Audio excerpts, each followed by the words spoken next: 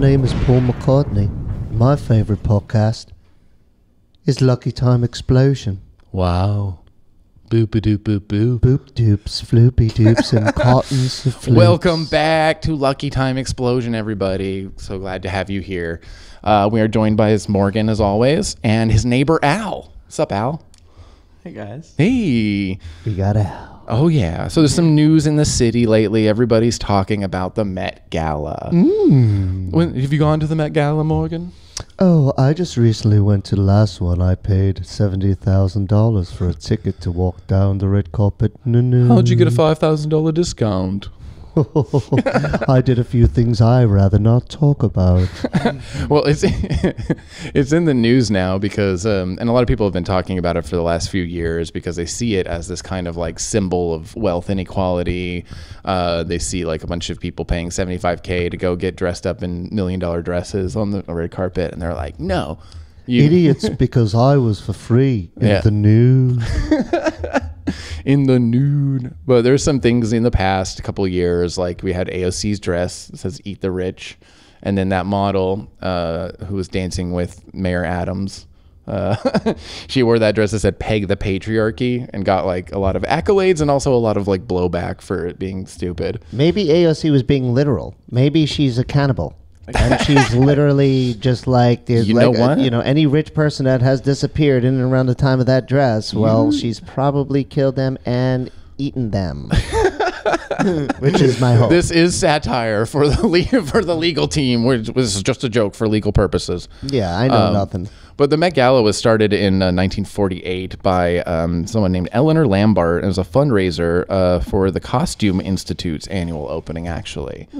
So it was $50 to attend. But in 1948, $50 was probably a lot more money. That was when my pappy was born, and Craig Lappin believes in mermaids. Craig Lappin does believe in mermaids. That's Lucky Time Explosion lore for you.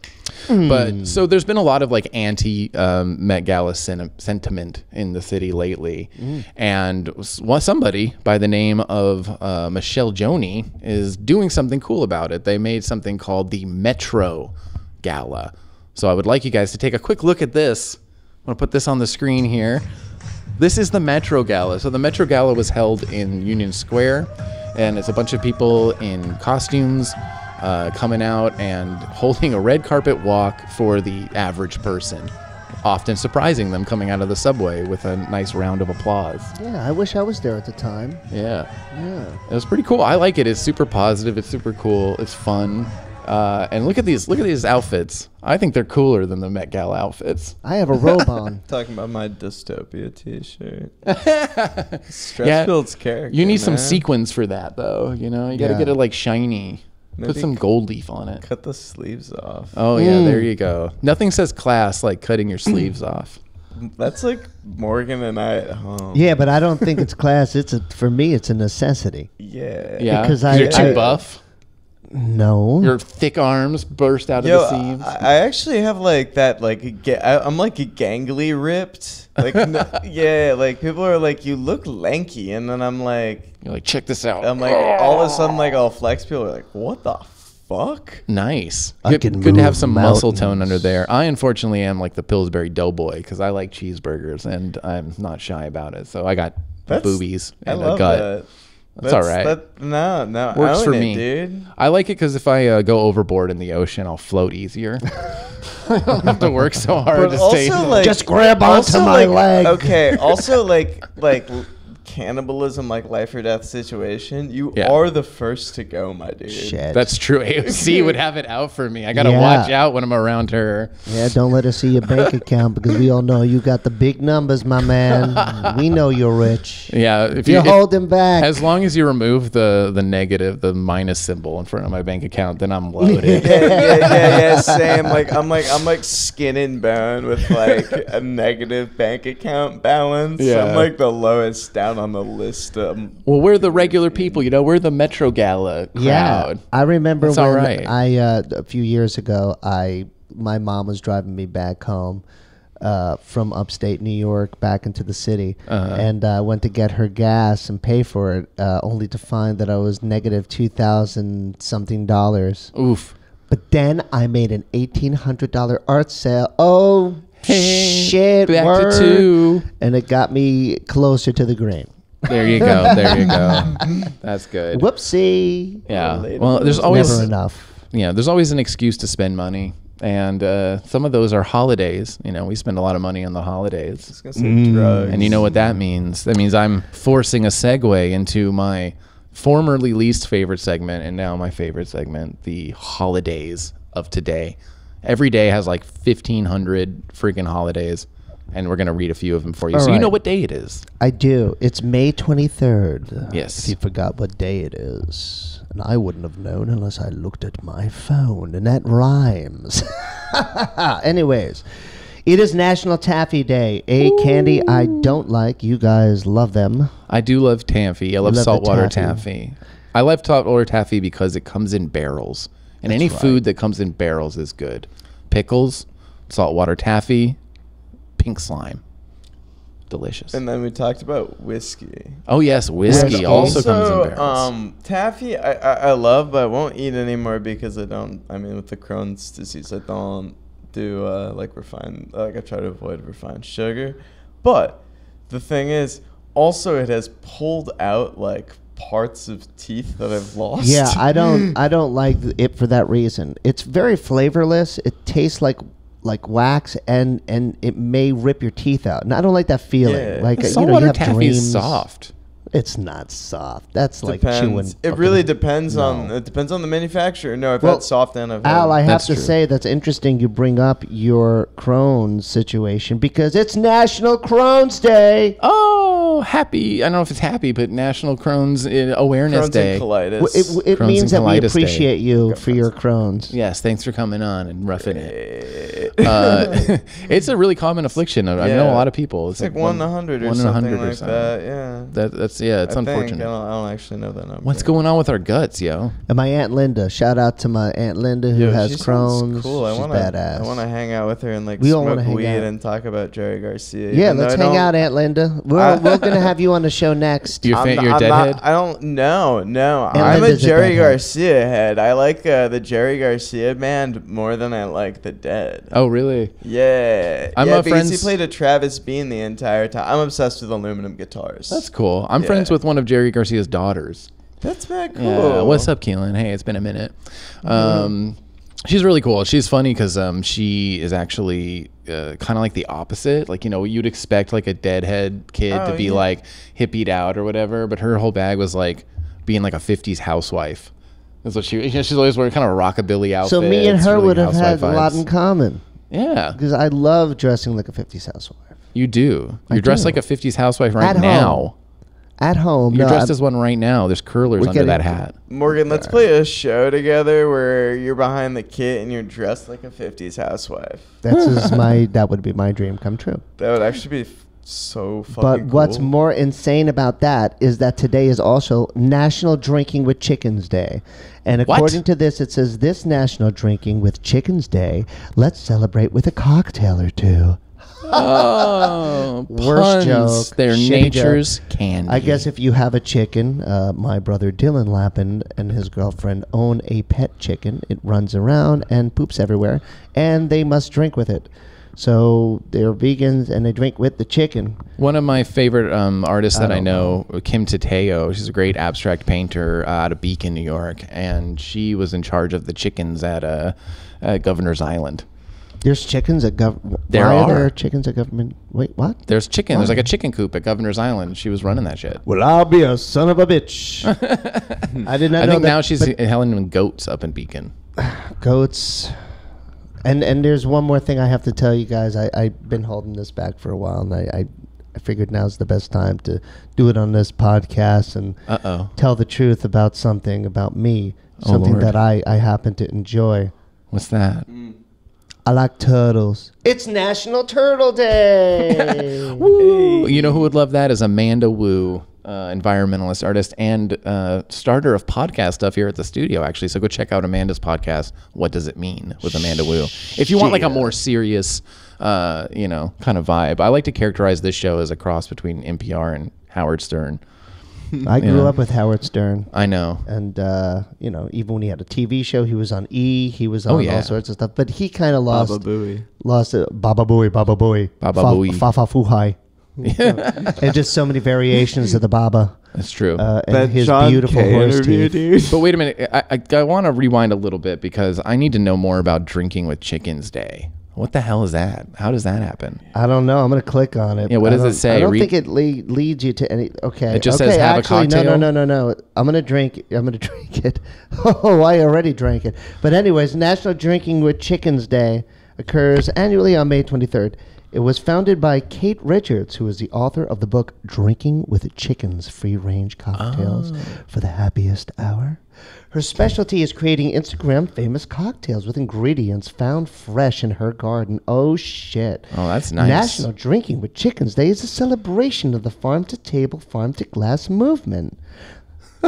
Sorry. The day was created. You asked. The day was created as a means to celebrate the community who has flocked to the garden happy hour tradition that Kate has created. It sounds like some lunatic who doesn't even know what she's talking about. Somehow, we got to figure out how to create a national. I think. Don't be jealous of Kate's accomplishments here. Don't take it out on the cocktail chicken lady though. That's kind of cool. I don't understand this, though. It says Richards rose to fame on social media around 2016 because of the popularity of her blog and Instagram profile, which featured her cocktail recipes and chickens. So does this mean that like you're eating the chicken with her drinks? No. She likes to hang out with chickens, I think. There are a lot of cocktails that actually involve raw egg. You know that? You ever had like a couple like an egg drums? I'm so confused. Traditional whiskey sour. Yeah, I was going to say. Yeah, they have one of the bars I worked at where you made a whiskey sour. No, I think Did you ever have to do like the egg white separation thing? Yes, sir. Nice. Do you do it in front of people or do you behind the bar? No, you had to do it in front of people. Yeah. Brandon, I think you're correct. What?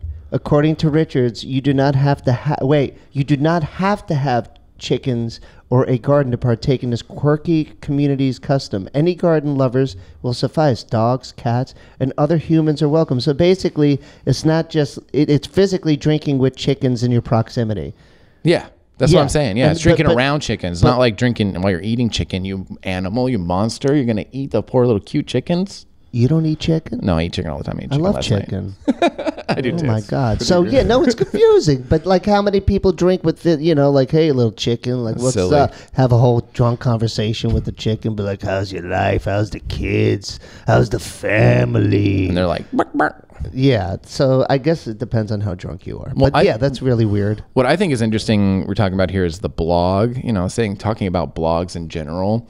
I've really seen a resurgence and like a kind of a prediction that we're actually, and this makes me happy too, because like, you know, Web 3 is and Web 2. Web 2 is basically platforms like Facebook or YouTube or whatever that we're on now. Right. But Web 3 is supposed to be like crypto infused internet stuff, and Web 1 was like the old school personal website and the blog, and now blogs are coming back a little bit.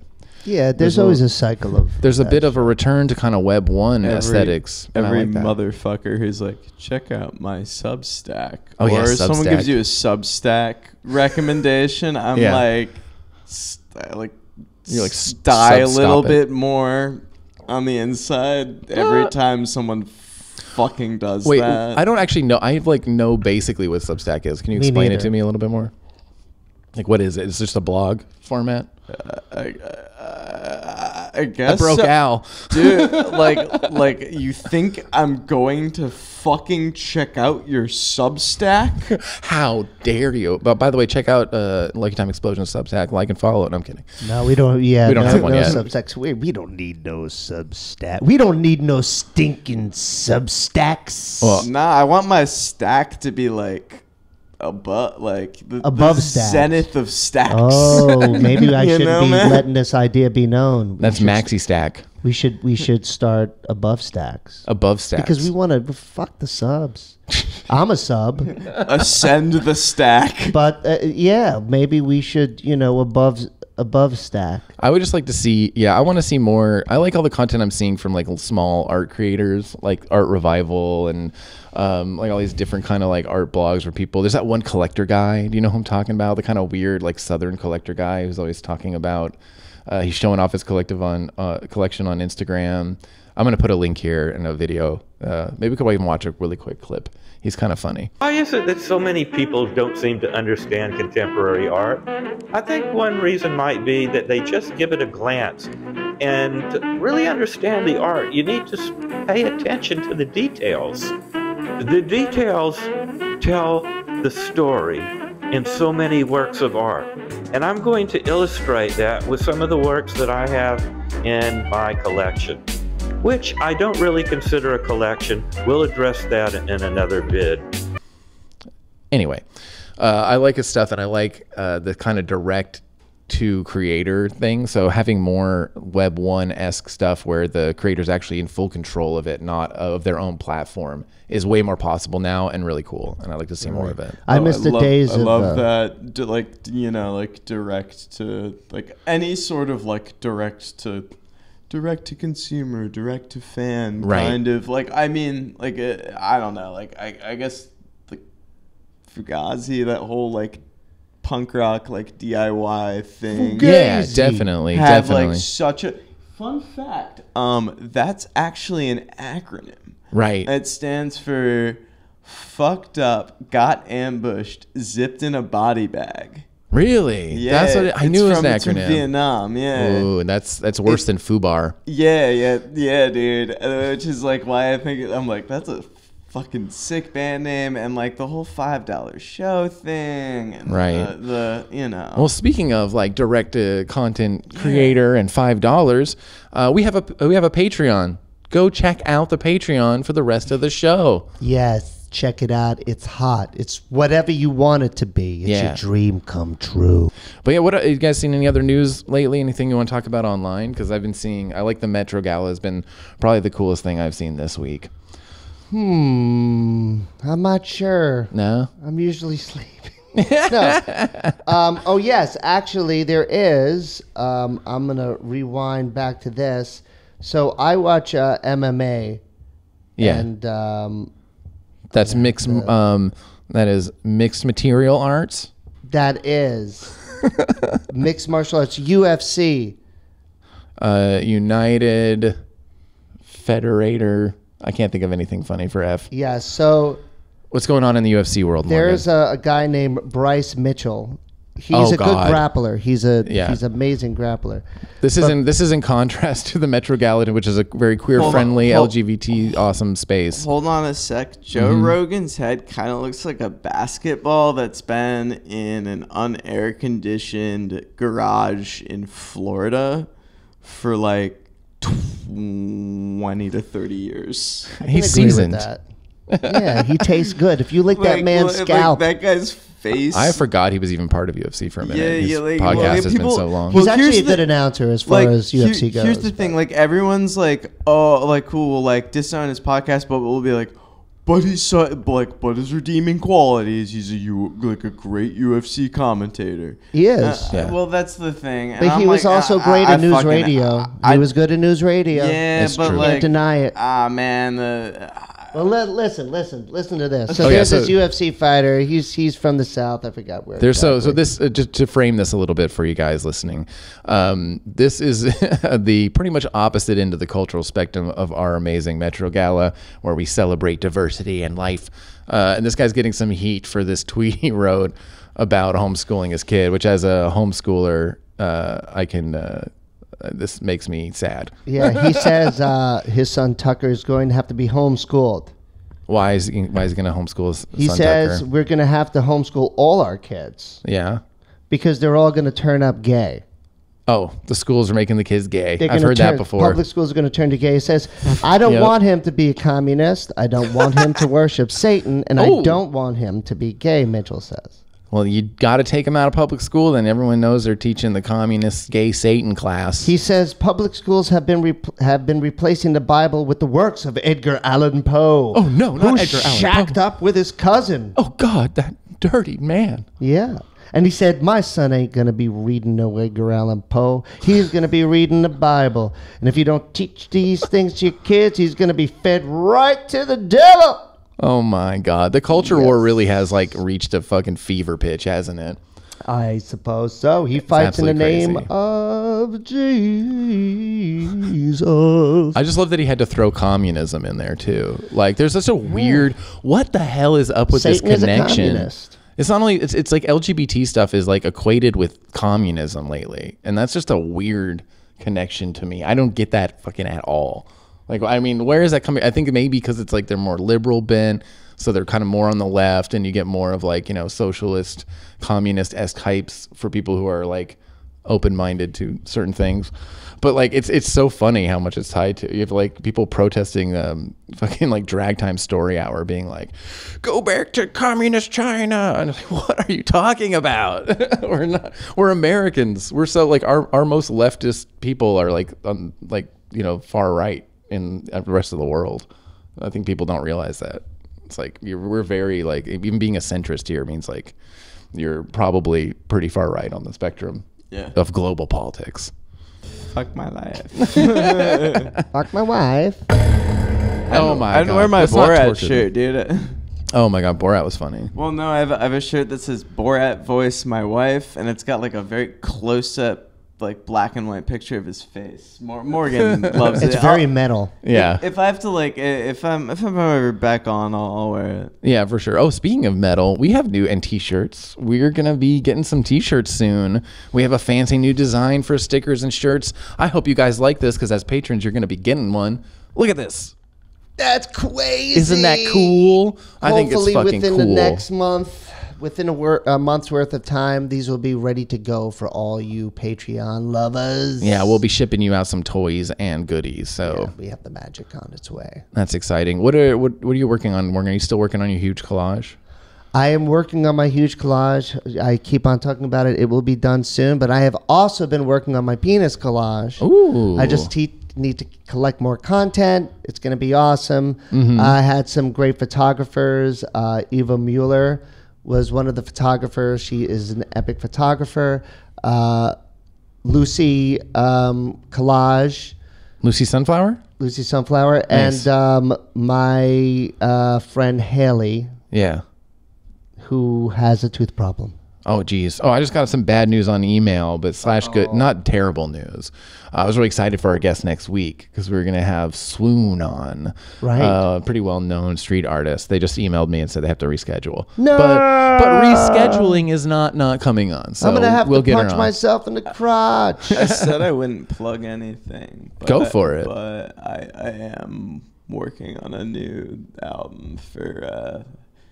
I'm coming back to do some more music. So, Al, Coming back to life? What are you? What's the? Al, what is project's your called- musical past? Tell us a little bit about your journey. Well, quickly. the new project is called Anxious Pacer. It's the closest thing I've had to a solo project.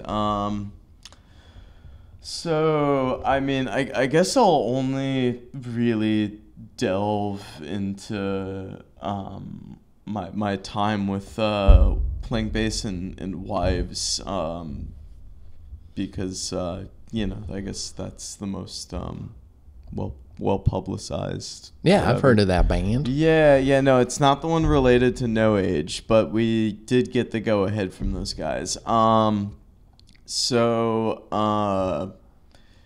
Yeah.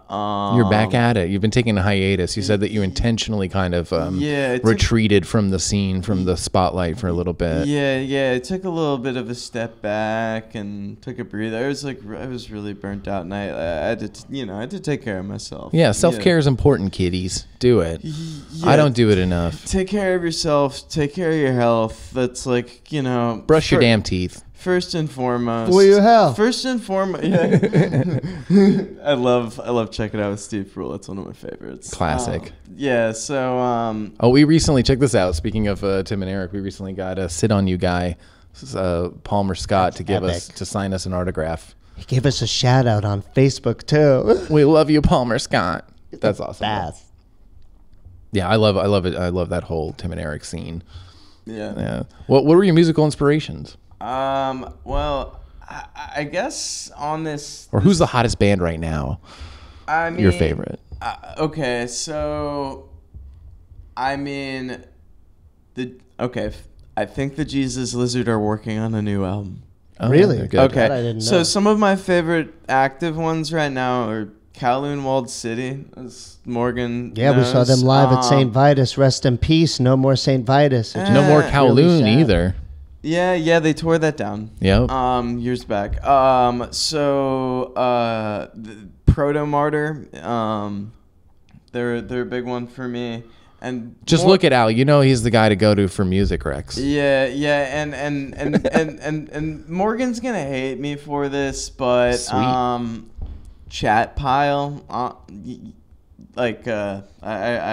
Music's good. Can't deal with the singing. yeah, Really? yeah. And I think- love Jesus Lizard, but Yeah, I just can't he do thinks Chat he Pile. sounds too much like he sounds don't too know. much like David. Not too much like David Yao, but like going for I it, don't know missing what's. I don't know. He's trying, but it ain't happening.